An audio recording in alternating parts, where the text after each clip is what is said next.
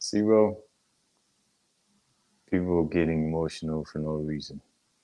But you know what? Mm, It takes a real man and it takes a real Muslim to be able to do what he just did. Like apologize and ask for that forgiveness from all these people.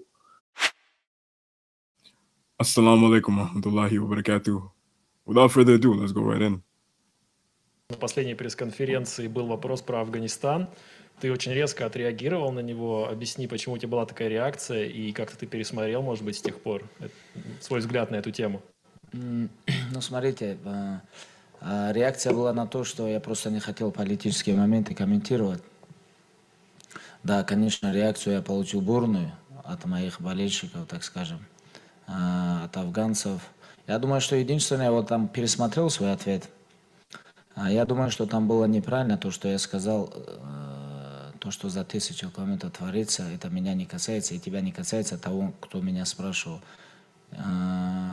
Вообще с самим афганским народом у меня очень тесные отношения. С 2012 года я нахожусь в Сан-Хосе, вы сами знаете, это в Калифорнии, а там есть город Фримонт.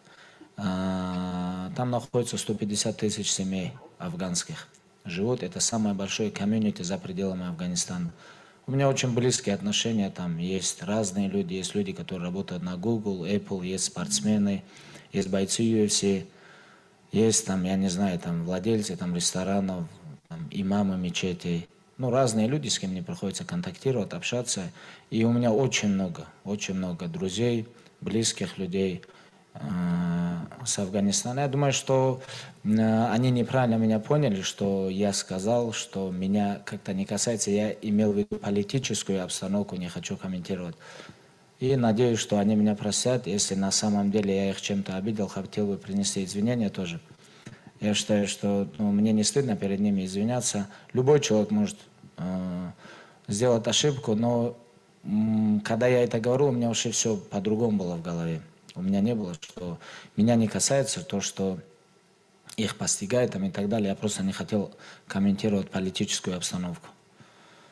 Да, это народ очень многострадальный, многое видели на своем веку, так скажем.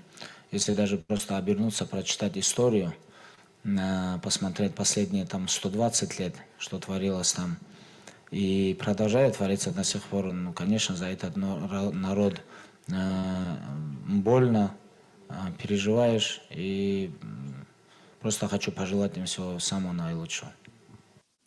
See, bro, people getting emotional for no reason. But you know what? Mm, It takes a real man and it takes a real Muslim to be able to do what he just did. Like apologize and ask for that forgiveness from all these people when he clearly wasn't wrong, but he looked at his response and he saw like, you know what? I could see where the downfall was and what I said, how I said it. I could see how it impacted these people. Let me take ownership for that action. Let me take ownership for what I did. And bro, at the end of the day, we're all human. We ain't perfect. We ain't perfect, bro. not just that, bro. We're all accountable for what we do and what we say. So the fact that he humbled himself in front of Allah, I like that, and that he humbled himself for his fellow brothers and sisters in humanity and in faith. Mm-hmm. It goes to show a lot that he didn't even, and it's what he said too. He specifically said, "I'm not ashamed to apologize." And I feel like a lot of people today, they're too egotistic Mm-hmm. when they. It's one thing to like mess up and then apologize.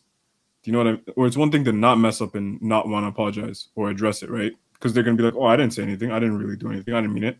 But then there's people that have said something or done something knowingly, and they still don't want to apologize or at least acknowledge that they're responsible and take accountability. Mm-hmm. Bro, and he probably understands the whole political side of it too, which I'm not gonna get into detail about that, and I'm not gonna say much on like what we know. But it's like, dude, if people were to actually research or actually kind of like look into this stuff and figure out what's going on behind the scenes, yeah, they probably wouldn't want to talk about it either, because it's all twisted, bro. It's all twisted, and I don't know, man. You talk about it, like, and this is me not even. This is me trying not to talk about it, like just kind of like beating around the bush here, not trying to go in, because like I know what's gonna happen if you actually talk about it. But it's like, dude, to know that if you actually talk about it, you get pretty much singled out, and Backlash. then like, yeah, not just backlash, but basically you disappear. And that's putting it in very light terms. That's true. That's true. Yeah, so the world we live in, man. The older I get, the more I realize that the end it's near. We already know the end is near, you know. But yeah, it's crazy to think that it might be in our lifetime. Who knows? Allahu alam. Yeah, let's make dua that inshallah it won't. I mean, but you know what, man? Like, if it happens, it happens, and people need to be well aware of that fact and just be ready if it does happen. You know. With that being said, if y'all made it this far, comment down below #accountability, and look forward to seeing y'all next time. Assalamu alaikum wa rahmatullahi wa barakatuh. You gotta do the thing, bro. There we go. Her daughters, and how like when they moved and everything, they were just kind of like their behavior was different, and just their whole outlook and everything was different. And you would think, well, it's not that big of a deal, really. Like, we just moved from like this house to this house, this neighborhood to this neighborhood. But then it's like you got to factor in all the social changes and any other constructs that can come with that. And it's like, for a kid, to them, it's more overwhelming, right? Because they have like no say, and it's like they're just kind of like under the whim of like what the parents are saying, or under the order of what the parents are saying.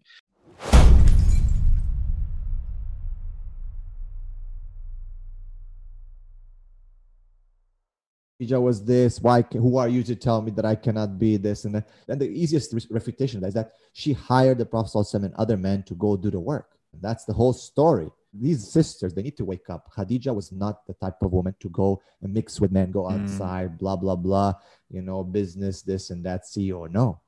Did she have ideas for business? Was she running it? Yes. Did she do the muscle work? No. Study the seerah, study the hadith before you talk, okay? Because it gets you in trouble.